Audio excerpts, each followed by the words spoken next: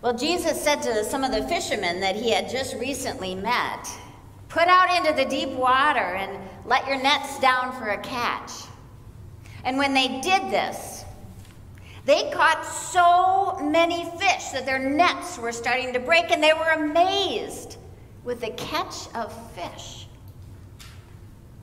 Have you ever experienced that? Have you ever had that opportunity to just be amazed with the catch of fish? Well, I did. A few years ago, I was out with my brother-in-law on the lake, and we were catching crappies. And it was like in the early spring, and we were just catching them one right after another. I mean, we would just put our hook in the water, and up would come a fish, and out another one, and they just kept coming. Oh my gosh, it was so much fun. And when Jesus' disciples had that experience, he said to them, "Now you're going to have this much fun catching people." So most people I know, most of us around the lake area, we know how to catch fish, or we know people who know how to catch fish. Catching from the shore, from the dock, from the boat, from the bridge, and out on the lake. I just saw some out on the lake this morning. So even those of us who do not really love putting leeches and worms on a hook, we do enjoy the fun of catching sunnies and crappies and perches and bass and if we're really lucky, walleyes.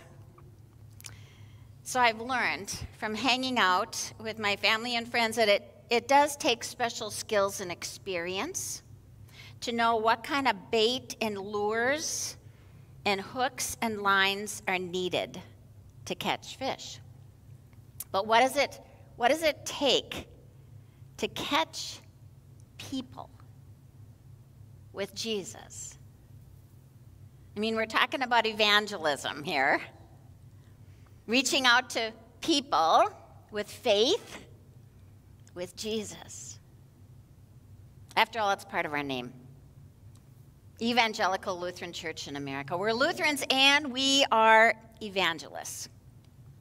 We share the stories of our faith with other people so that they can get caught up too with us in the wonder and in the blessing of faith with Jesus.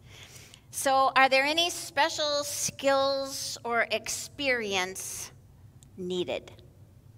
Well, Jesus spent 3 years teaching his disciples. They wrote down what they learned. The instructions are still in here. We learn it. We learn it in Sunday school. We learn it in confirmation. We learn it in adult faith formation. We learn it around our tables at home with our families and our friends. We practice evangelism in our fellowship with each other over coffee and dinners, sporting events and on trips and playing cards and fishing. And a good way to think about evangelism is to let Jesus talk us through it like he did with his other disciples. So number 1, start putting into deep water. Even if you've tried it before and it didn't work. In other words, be willing to go beyond your comfort zone one more time. Talk to somebody about God, about your faith. Let the conversation just be natural because you never know. You never know how helpful it may be for someone. Just last week, one of our members told me that he was having a casual conversation with someone in the community at a meeting, and he mentioned something that we're doing here at First Lutheran Church, and they said, you know, we've been looking for a church for our family. I think we're going to come and check out First Lutheran. You can always invite people to an upcoming event going on here.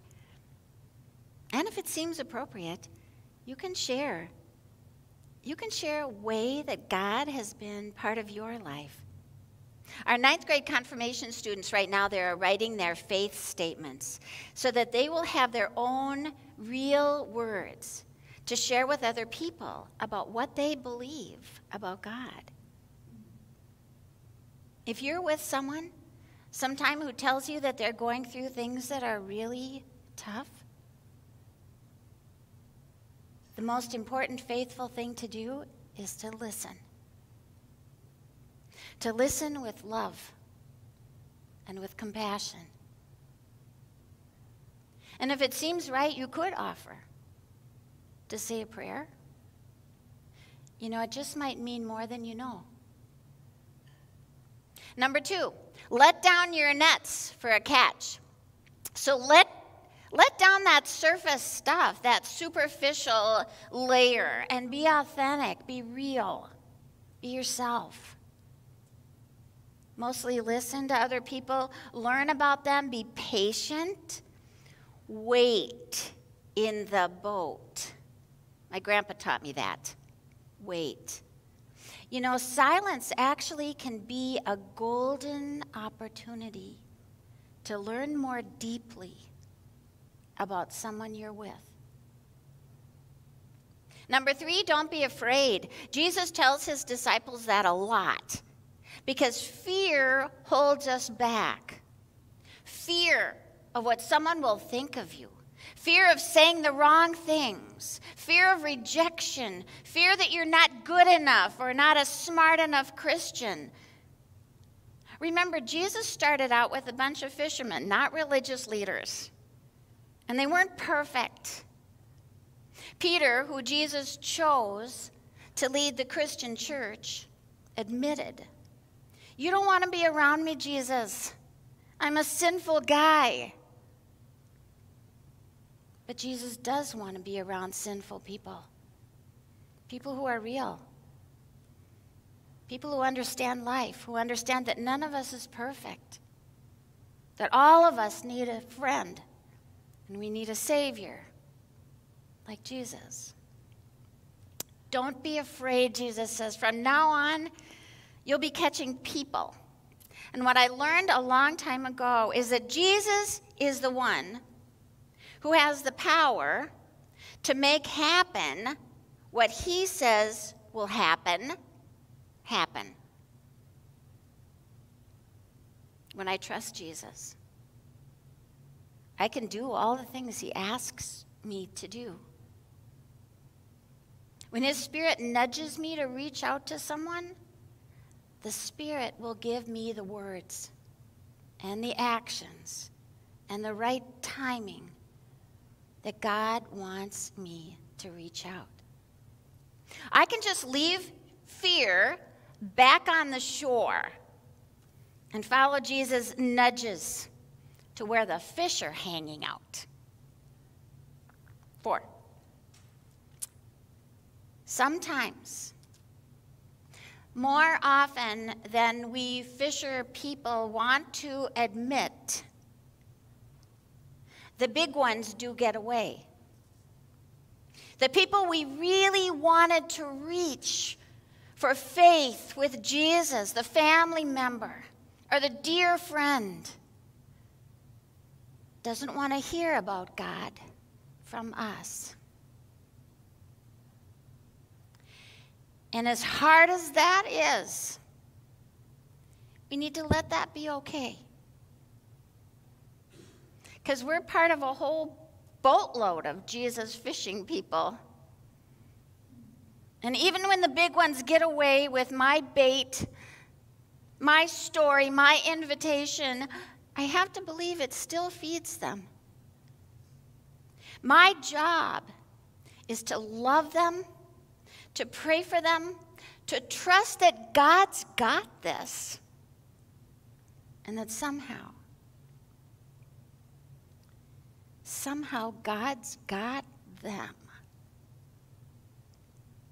Our part in evangelism is important, and it makes a difference, and not always in the ways that we can see. And you know what? Sometimes it's us, the fisherwoman or the fishermen, that God is fishing deeper for, teaching us more about how to do this faith thing so that we're more comfortable and more thankful, just to be part of God's fishing expedition. 5, from now on, you'll be practicing catching people. Actually, you'll be loving people. That's like Pastor Joe said last week, because love and grace are what helps our evangelism reach people in all the different places you go and all the different things you'll do in your lives.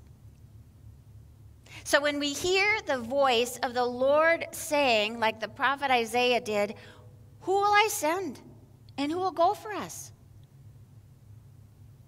Let us be the people who say, "Here I am. Send me." And starting today and through the rest of your life, let Jesus' Spirit be your fishing guide. And enjoy it. Amen.